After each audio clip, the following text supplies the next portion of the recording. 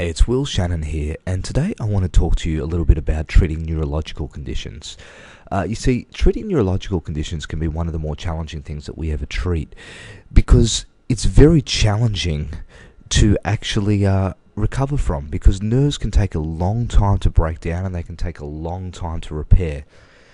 In fact, the boxer Muhammad Ali is probably a very common example of that, where for years and years and years he had no symptoms, and about 1975 he started to develop symptoms. He kept boxing for 3 years until 1978, and then you've seen him today. He's voted athlete of the century, but if you saw him at the 2000 Olympics trying to light the flame, you would have seen him, the visible shaking.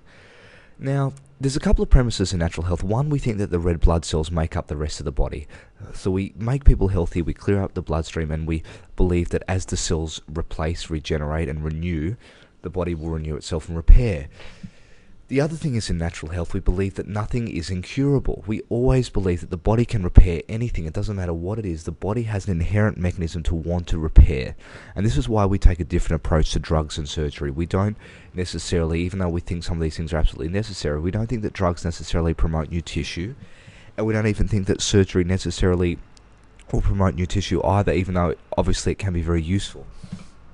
So the question is, what do we put inside the body and externally on the body in order to help the nerves renew? So, and the other thing, and I'll discuss this in a separate audio, but which neurological complaints affect the body the most? And by that I mean, what are the most common labels we put on people who have neurological things? I'll give you a few. Parkinsons, you probably associate the shakes, multiple sclerosis, neurological complaints, some aspects of dizziness.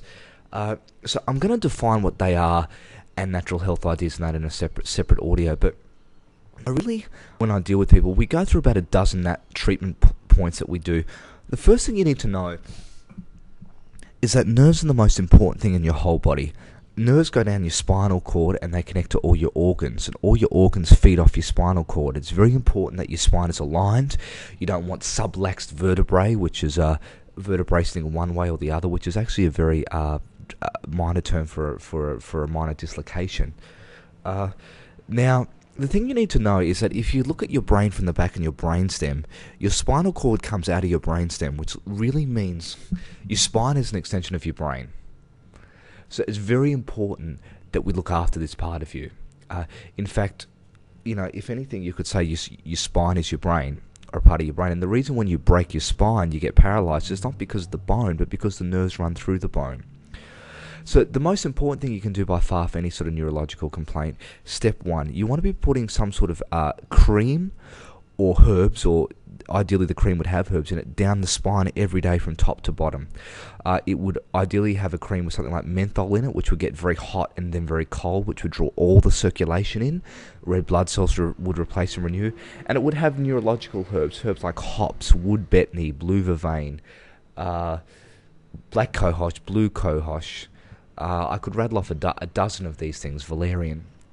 Now, the other thing that you want to do, secondly, is begin to promote the primitive reflexes in people, and you want to simulate them being like a toddler, which means for at least 10 minutes every day, you want them to be crawling on the ground, providing it's safe. They're not good bone breakages with a medical doctor if they need to. And you want to do them commando crawling, on the ground, looking left, right, trying to coordinate, and then rolling on the ground, back and forth, rolling, and then getting up and standing up and spinning back and forth. And what this will do will operate the primitive reflexes. Thirdly, I'm a big believer in Pilates, because I'm a big believer in any exercise that promotes symmetry. The body needs symmetry. Left and right side of the body needs to be even. You need to be doing exercises with people that allow the spinal cord, because the spine is held in place with muscles, which means if people have a bad back that keeps coming out, we need to really address the muscular condition. Now, not only with the spine, there's other things that play a part in the vestibular system, proprioception, and so on. Apart from the spine, that's the jaw. And again, I'm a big believer if people need dental plates or things to rectify this. Your big toes and your middle ear, and I'll talk about how your middle ear works in a different section. Now, we do some of these things on top of the base of an ideal day. Which again is your water and your breathing and your things like that. But we'll begin to go to that into another audio. And if you want me to go more in depth and do a treatment program, definitely reach out and contact me with the details in this audio or on the Biomedic website, and I'd be absolutely happy to render you further assistance.